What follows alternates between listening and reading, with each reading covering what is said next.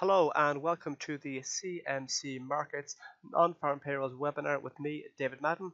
Today's date is Friday, the 4th of January 2019, and the time has just gone 13:15 GMT, quarter past 1 here in the UK.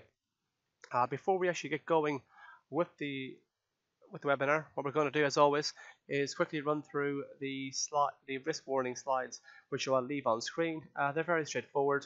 They essentially state anything that is covered in this webinar is not trading advice or trading.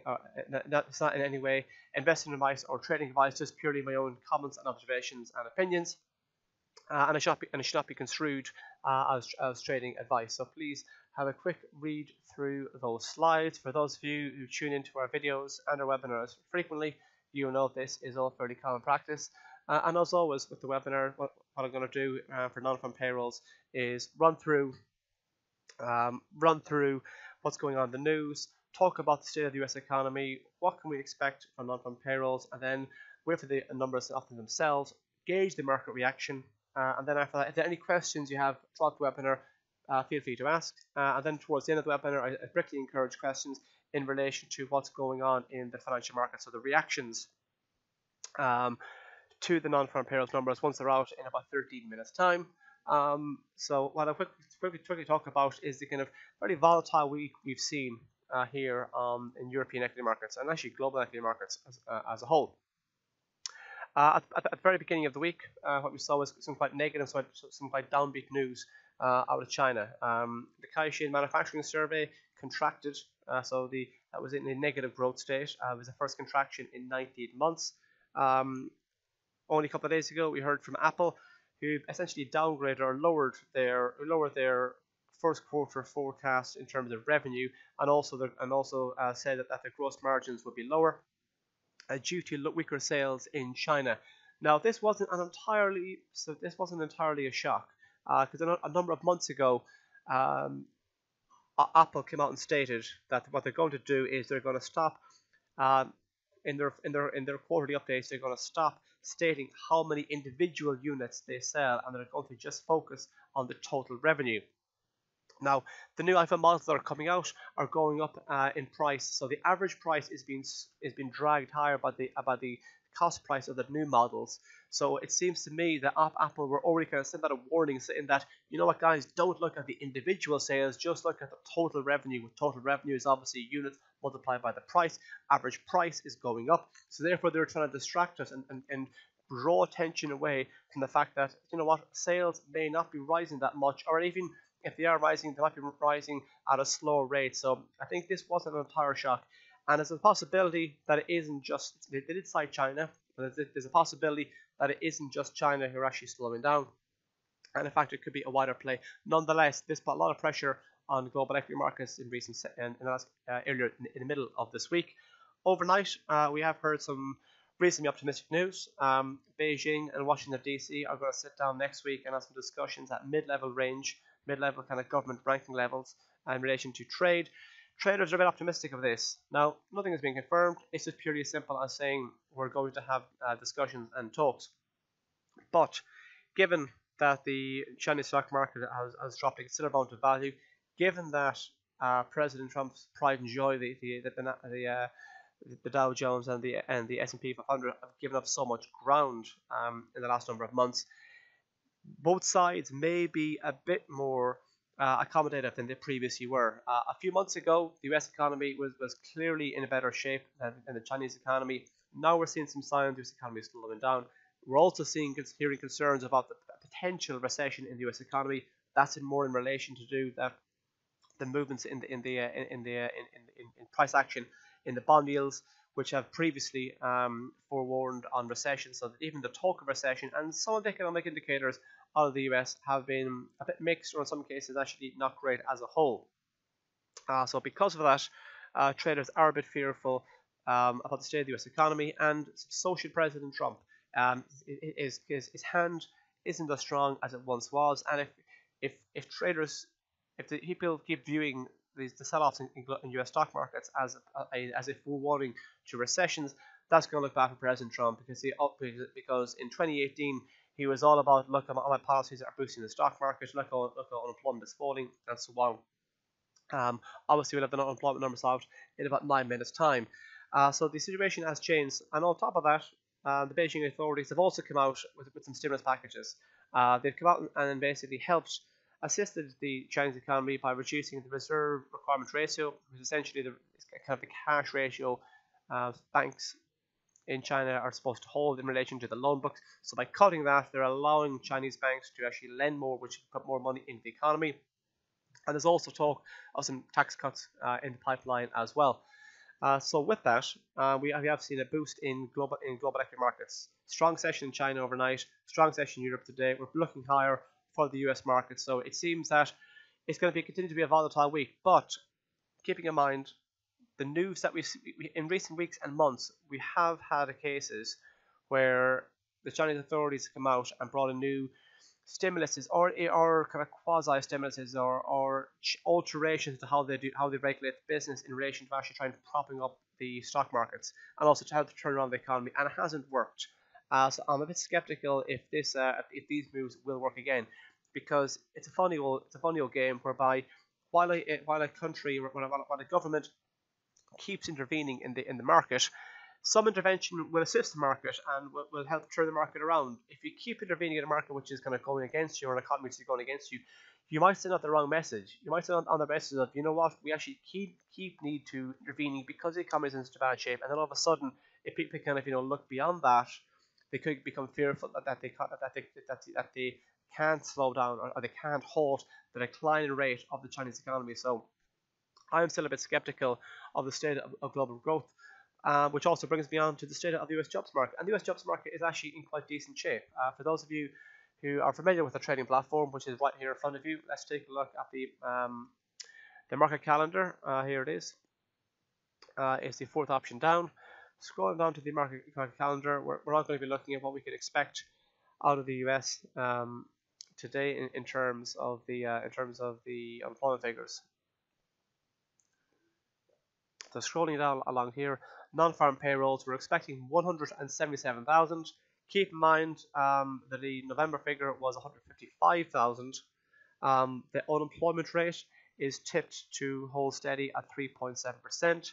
On a year-on-year basis, we're expecting the average earnings to be 3%, which would be a slight cooling from the November reading of 3.1%. And on a monthly basis, we're expecting the average earnings to actually increase by 0.3%, and that'll be an improvement on the previous reading of 0.2%. Now, for me, the most important detail of this report is going to be the earnings component. The unemployment rate is at 3.7%. It's at multi-decade lows, and when you get to that point where you're essentially at full employment, it's actually quite difficult to kind of keep grinding down and actually adding new jobs, because it kind of gets to the point whereby anybody who wants to be in a job is sort of in a job, or even if you do have incrementally higher increase in unemployment, in the grand scheme of things, it ain't really gonna shake things up too much. For me, it's all about the earnings. When American workers earn more money, they're likely to go out and spend more money, and that's what was driving on the economy. And we've seen a cooling in house prices. We've seen a cooling in manufacturing activity recently, only yesterday. What we've also seen is a bit of hesitance about consumer spending. On top of that, major sell-offs on the stock market make the 6 o'clock news, and chatter of recession from time to time also makes consumers a bit apprehensive. So for me, I want to see a good earnings component. I want to see both the yearly and also the monthly numbers to be quite decent before we can actually become more confident that the US economy is in very decent shape. Now, traders will be viewing these figures through the eyes of the Federal Reserve. Last month, the Federal Reserve hiked interest rates by 0.25%. It was the fourth rate hike of 2018. But also, they gave a bit of a mixed update. They were slightly dovish in their outlook for the state of the US economy, but they were a bit hawkish in what they plan to do in 2019. They talked about how they foresee slightly slower growth, and how they foresee slightly weaker inflation. But at the same time, they also said they're talking about hiking rates twice in 2019. And as it seems out to me that they are talking about a slowing down the economy, yet further tightening of the monetary policy, both in terms of balance sheet wind down, and also in terms of higher interest rates. So, and that is one of the reasons why we did see a bit of that's why we saw a fairly sizable wobble in US indices and also global indices, because the fear is if you're hiking while the economy is slowing, that could bring on a recession. And there's already talk of recession doing the rounds to begin with. So that's one of the issues to be concerned about. So traders are also very concerned about the slowdown in China, the slowdown in Europe. We had disappointing service figures out of Europe today. We had disappointing service figures out of Europe yesterday. This morning's Eurozone CPI figures were weak, so it suggests demand is falling there. So you might look at this report and go, you know what, Dave, if we have a bad number today, that will actually slow down the Fed. That will really kind of put the brakes on the Fed and make the Federal Reserve think about, not hiking rates for a number of months, or maybe if they do hike, only hike in the back end of 2019. I think if we see a soft number today in terms of the overall report, we can actually add downward pressure to the U.S. stock market and global stock markets, because there's already kind of fear about, we're kind of almost a bit past the fear of the Federal Reserve hiking rates while into a slowing economy. We're kind of now at the stage where traders are a bit concerned that we could have a global slowdown. And some of the economic indicators out of the US have been mixed recently. We saw an increase in jobless claims yesterday. That was offset by a very, very strong ADP employment number. ISM manufacturing was a big drop off in activity on that. Housing figures of the US haven't been particularly impressive recently. So I think we need a kind of a Goldilocks report on this one. We kind of need it just right. If it's too strong, that could scare the market in thinking, you know what, we're going to have a few more rates in 2019. If it's too weak, that could be a sign, you know what, the US is catching the cold that the rest of the world has. We've seen the slowdown in China, slowdown in Europe, and we also could be seeing cracks in the US economy. Like I was saying, for me, it's going to be largely about the earnings component, and this report, the jobless claims figure. The non-farm payrolls figure really needs to be looked at as an entire report. So we have the headline figure, we've got a potential revision to last month's number, we've got unemployment, and we've got the two earnings components. So we really do have 5 bits of information to keep an eye on. So I know everyone's always fixated on the 177 expectation, but in my report, you need to kind of digest the report as a whole. And down the years, I've seen too many times where the market moves one way. They look at whether the headline figure beats or doesn't beat whether it beats or not, and then from there they can actually they kind of place all the trades around that. Then what happens? Is they look at the report, they look at the numbers, and they realize, actually, you know what, we've actually had fairly deep, the remainder report was the direct opposite of the report. So sometimes you see a miss on the headline, but everything else was good, or vice versa. Sometimes you see a very strong headline, but other components were weak, and the market kind of does a turnover. So we'll just kind of hang on here 1 second. We're about a minute to go or so, waiting on for the jobless claims. Given how things are going, I think we're going to probably see about a kind of 160 or 165 region in terms of actual headline figure. I think it'll be a bit softer than expected. What do you guys think? Feel free to kind of stick in your estimates into the chat section. As long as the US economy is producing on average about 200,000 jobs. Oh wow, that is a colossal number. Just 1 second there, please. You're on. 312,000 jobs. Non-farm payrolls jumped by 312,000 jobs in December. The unemployment rate also rose to 3.9%, up from 3.7% the previous month. Average hourly earnings, they increased as well, up 11 cents to 27.40. This appears to be an exceptionally strong report. 312,000 jobs were added in December, smashed the expectation of 177,000. We also looked at what appears to be a revision to 176,000, up from 155,000 in November. So that's a double win, smashed the headline expectations and a positive revision. Unemployment, though, also ticked up from ticked up to 3.9% from 3.7%. Which isn't great, but guess what? Average earnings on a year-on-year basis ticked up to 3.2%, topping the 3% forecast, and improvement on the 3.14 previous. Average earnings on a monthly basis came in at 0.4%, topping the 0.3% expected, and a solid improvement on the 0.2% rise that we saw in November. All around, I would probably give this report an A minus. Again, an A minus. The only kind of marks have been docked because the unemployment rate also ticked up. But guess what? Like I said at the top of the webinar, unemployment is essentially, it was at multi-decade lows. We're now very close to multi-decade lows. This is an exceptionally strong number, and I think traders could be a bit spooked, thinking, you know what, we could see the Federal Reserve continue to kind of hold a hawkish action plan for 2019, given what's going on here. Are there any kind of comments or questions? Bring the markets down. I'll take a quick look at the initial reaction. My guess is that traders will be fearful of further tightening, and we could see a decline in equities. That's my reaction. Let's see what the market thought. There we go. Well, a bit of a bittersweet. The initial reaction was quite negative. Now we actually appear to be not too far away. We actually appear to be pushing higher yet again. So we'll see how it goes in other markets. That's the Dow Jones. I'll take a look now at the S&P 500, see what's going on there. Actually, I'll leave it on a minute chart to really kind of see. I think we're going to see this is such a massive number. I think traders are going to have to kind of wrap their head around this one, trying to figure out which way around is it for their position. I think it's a great number. It's a very good number. But I think traders are going to wonder what's that going to mean in terms of Fed. I think it would justify the Fed to keep down their path of hiking rates. To be honest, I don't think they necessarily should. I think they should be kind of play it by ear and see how the global economy is playing out. But if the Federal Reserve are data dependent, this is in very good numbers. We can see here, similar again, the market sold off quite heavily. It's rebounded, but it seems to be kind of trying to find its feet. We're probably not going to have a really good view of this in terms of equities for a few minutes anyways. So I'll take a quick look now to look at the US dollar index. This should be dollar positive. This is a very decent report all around.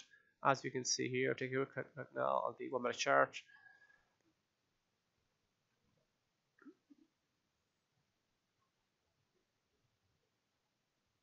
Just take a look now. So a fairly sizable increase there on the US dollar. There we go. Just gone half past the hour. The market took off there, well ahead. Very very positive indeed. Very much dollar positive for this in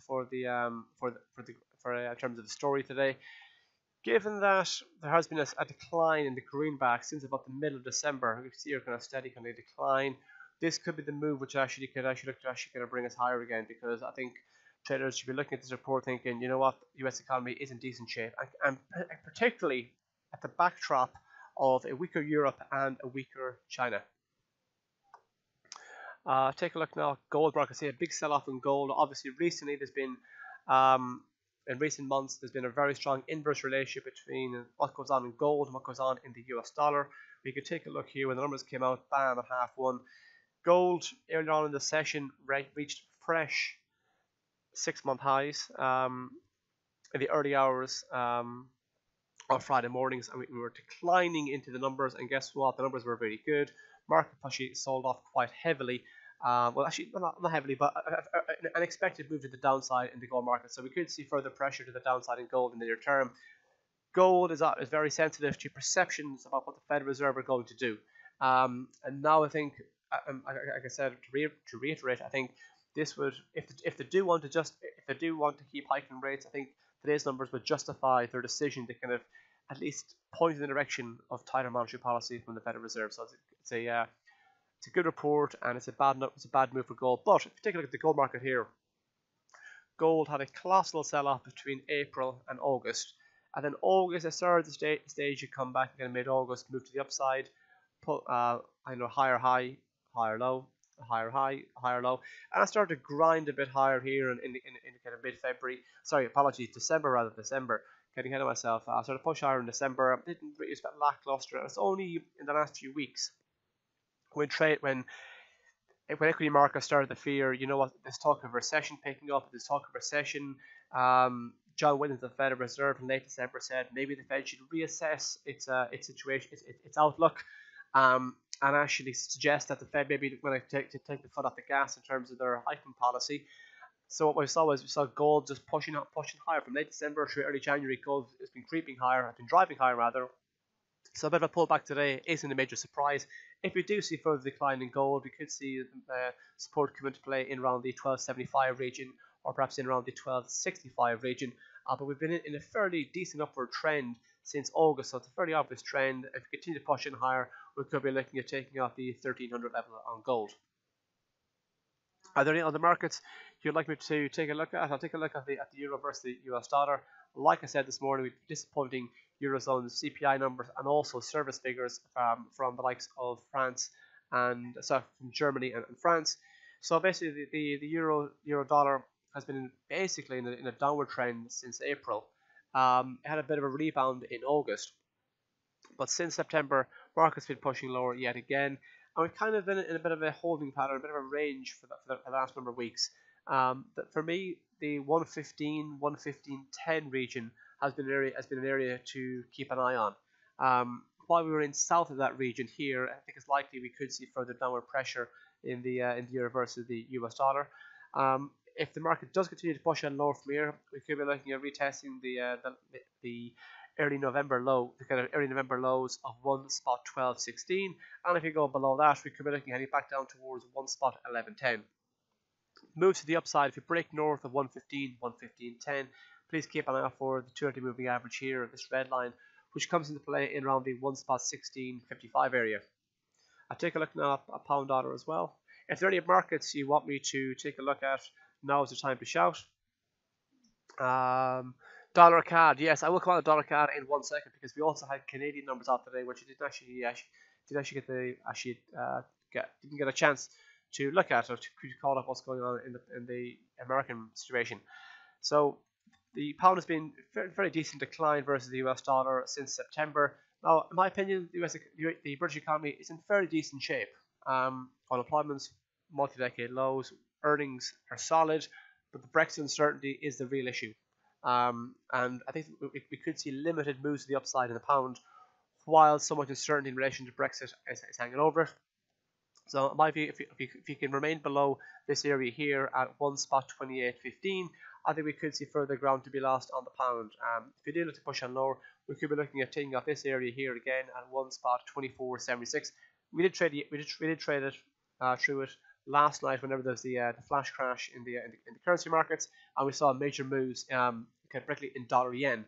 But I think if you continue to push on lower from there, I think that is the kind of a general trajectory for the pound versus the US dollar.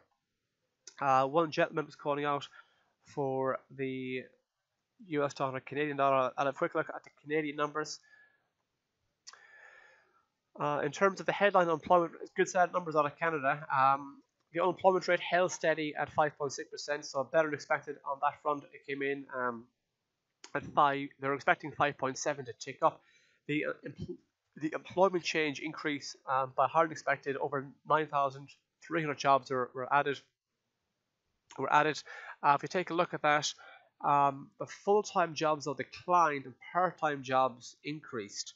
So that isn't as good as it's a good number, but it's not as good as the headline would suggest. I would like to see it all the way around. I want to see full-time jobs being created and part-time jobs are kind of a secondary. Although obviously jobs are jobs, but nonetheless, it's a bit worrying that full-time employment dropped by nearly 19,000, whereas part-time jobs increased by over 28,000. But I would say overall it's a fairly decent report. Unemployment remained held steady. And I suppose net some additional new jobs is positive.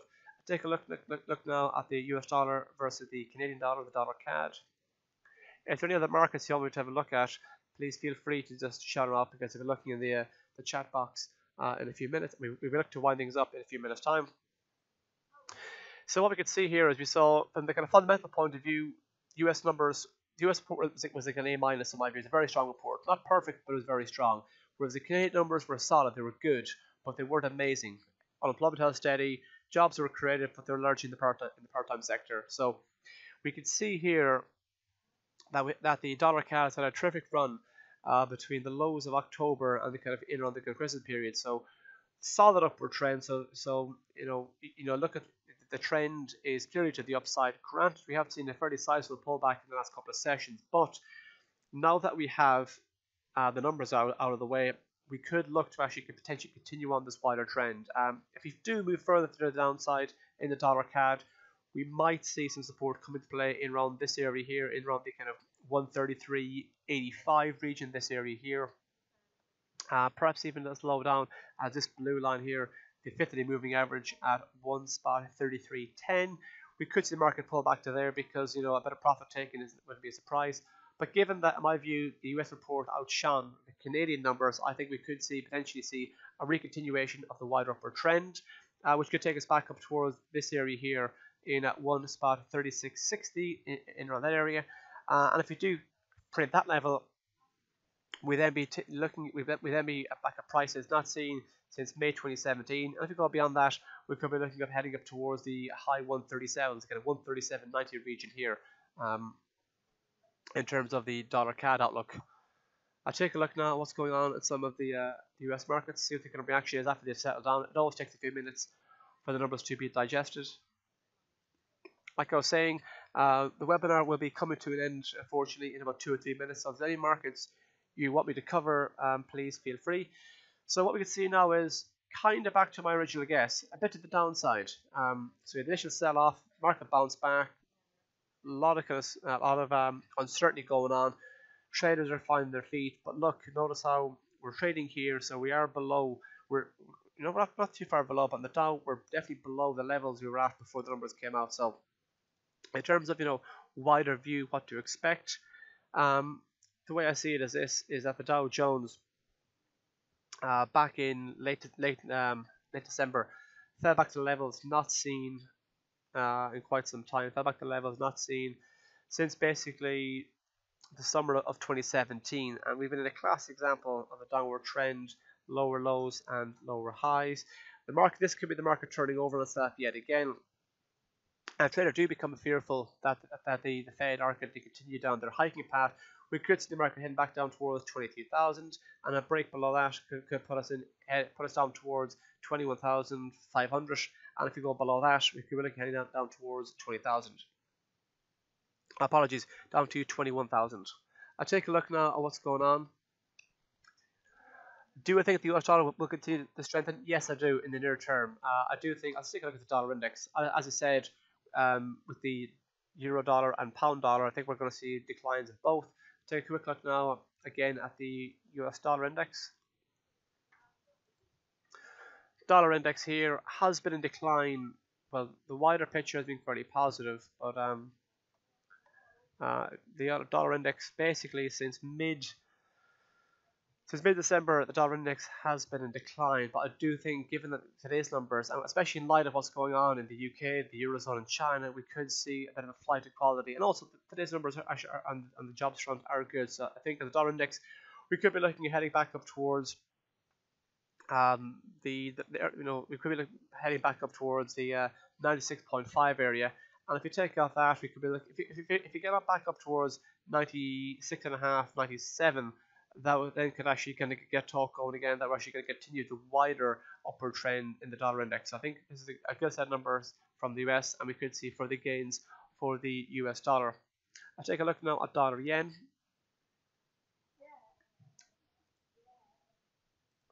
Dollar yen, unfortunately, will have to be the last market I look at because it's quarter to one.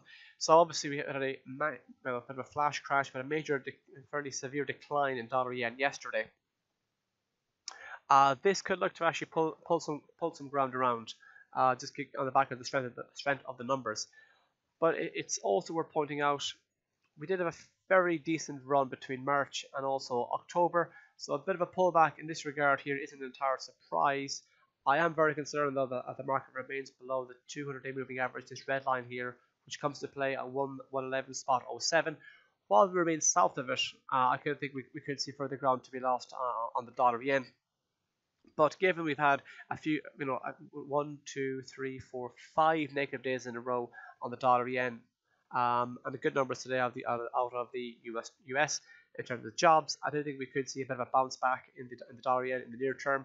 We could be looking heading back up towards the 110 mark, and then if you do manage to retake the 2-day moving average, we could then see it could be heading back up towards the kind of 112, 113 spot 70 region.